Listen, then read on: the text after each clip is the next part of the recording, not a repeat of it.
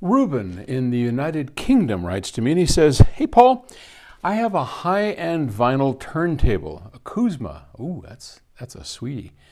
"And I've listened to your description of how good DSD audio playback is, especially via octave recordings.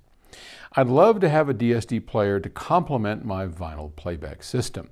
Do I need a special player to take advantage of the DSD recordings?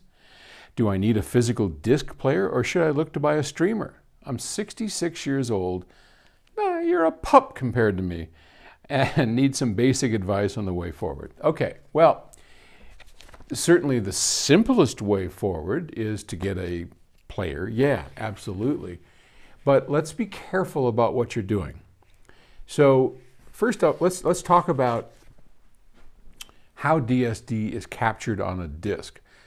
You can put DSD onto a DVD audio disc. Some of the octave releases we've done have had those, and you can play that in a Blu-ray player or a DVD player and take it off. But most DVD players and Blu-ray players don't have a means of transferring to a DAC the DSD files very easily.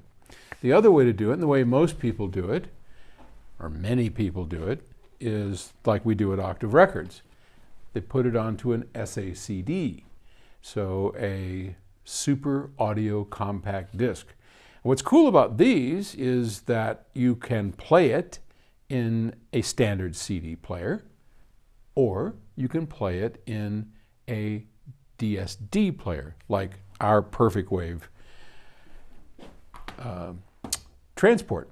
So the Perfect Wave transport will play it, but you can also buy an Oppo. They don't make them anymore, but you can probably still find it.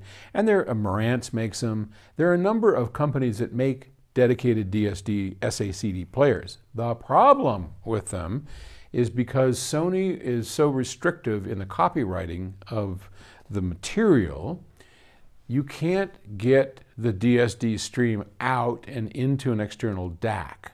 So you have to hope that the DAC that's inside of your CD or SACD player is good or great, and not many of them are. So it gets a little complicated. Ours, if you have our transport and our DAC, yes, you can take that DSD file off of the SACD, play it through the DAC in its native form, and hear just how terrific it is. Our combo here can play 256 DSD, which is, great stuff, or 128. SACDs, just to complicate it more, only have 64 DSD, which is single rate DSD. It gets so complicated it makes your head spin. We and others, Blue Coast Records, DSD Direct, we and Octave Records all have downloads. And I think at the end of the day, downloading is your best bet. With a download, you can put it on a PC computer, you can put it on a Mac Mini. Like I've got a little Mac Mini that's dedicated. It wasn't doing anything, so I picked it up. You do have to have some decent software to handle it, because Windows computers and Mac computers do not natively handle DSD.